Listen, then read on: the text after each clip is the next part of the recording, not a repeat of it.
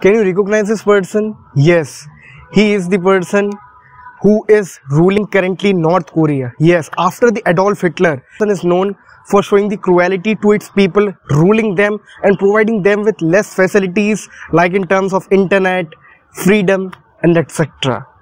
But recently he has allowed to the nuclear missile automatic launch and how it's actually dangerous for the whole world. Everything will be in depthly explained in this video. Hey guys, what's up? This is UKP Explains. But before we move forward, make sure to hit subscribe and press the bell icon so therefore you don't miss out new videos from our site. So talking about the Kim Jong, he is currently ruling North Korea, which is also called Democratic People Republic of Korea. North Korea, what's happening that he is the person who only rules and there are nothing like parliament, form of government or an ordinary citizen can't give their feedback to its government like we have seen in US, India, democratic presidential, but in North Korea scenario is actually totally different. So recently North Korea's parliament, supreme body, Kim Jong has asked to pass a law of automatic nuclear missile launch. Under this, what will happen if Kim Jong recognizes or feels that he is having danger due to any country or due to any person, automatically missile will be launched attacking nuclearly and killing millions of people of that particular region or country. So now you must be thinking that why Kim Jong is having actually danger and to whom he is actually threatening.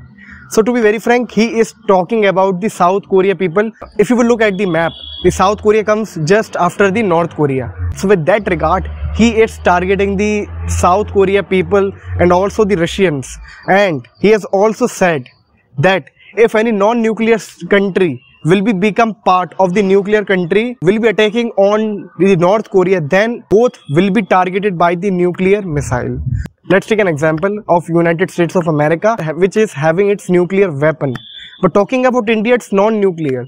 So what if India combines with US and attacks or troops on North Korea, then Kim Jong will be targeting both India and US. As far as the security and safety of the whole world is concerned, is actually an indispensable and serious topic, because now he is not having the access over any particular country but for the whole world.